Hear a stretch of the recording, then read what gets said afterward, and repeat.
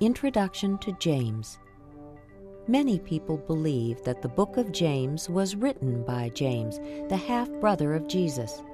At first, James did not believe in Jesus and even challenged him.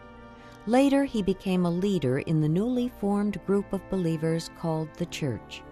James was one of the earliest New Testament books written, sometime between AD 45 and 50.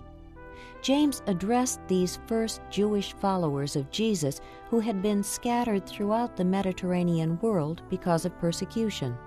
In their hostile surroundings, they were tempted to simply say they had faith without showing it made any difference in how they lived.